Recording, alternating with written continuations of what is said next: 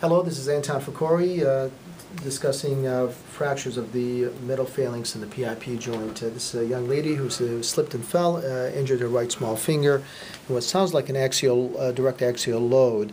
You can see that the right small finger has diffuse swelling and ecchymosis. There's a pronation deformity. You can see the small finger is rotating inwards, and if we flex the fingers, can you flex them for me?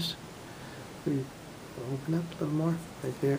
You can see that the ulnar deviation of the right small finger as well as the pronation deformity. And if you look at the x-ray, we see that there is a fracture of the proximal interphalangeal joint. It's an intra-articular fracture, which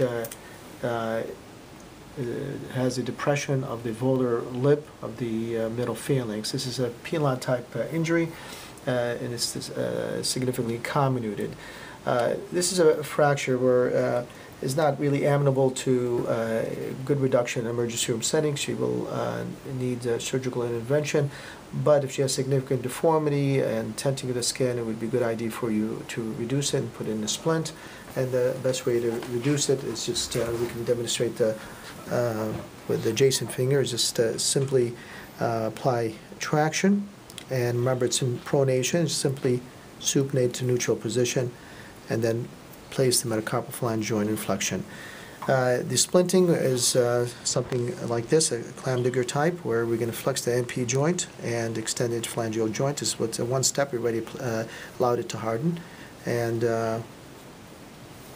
then right after we splint the other two digits,